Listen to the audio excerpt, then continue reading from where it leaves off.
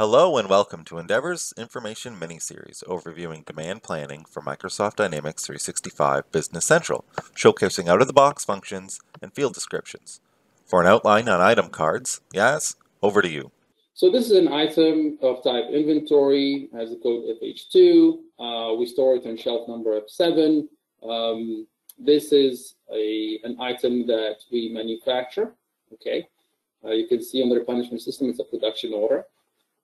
The manufacturing policy is make to order. So basically, this is an item that I would only ask my planning department to plan for and create a production order for if we have demand for it from a sales order, for example. Okay, so I will not build this item and put on the shelf. Okay, this means usually that this item, if H2, is of high cost.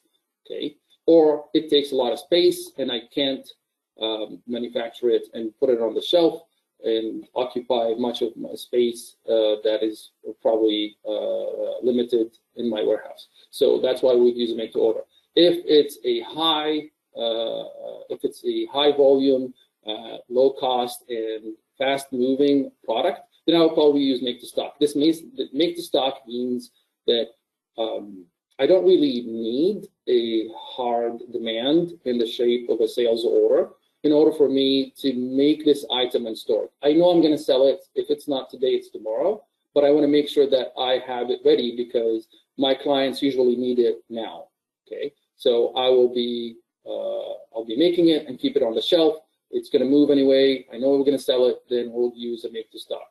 Another purpose of using make to stock, for example, if you have repetitive manufacturing, specifically in automotive, and you need to have these parts ready because they get shipped in high volume, then make to stock is the way to go.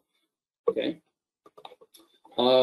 Another field is similar to it is the assembly policy. If you use assemblies, okay, if you do not use production orders, use assembly orders, then it's the same definition. Am I assembling to stock, putting it on the shelf, or am I assembling to the sales to order? Basically, I have a sales order I need to assemble. Thanks, Yaz. What a great overview of item cards. To get full access to the mini-series or to find out how Endeavor can optimize your inventory management for manufacturers, resellers, wholesalers, and distributors, visit endeavorsolutions.ca/demand. See you then!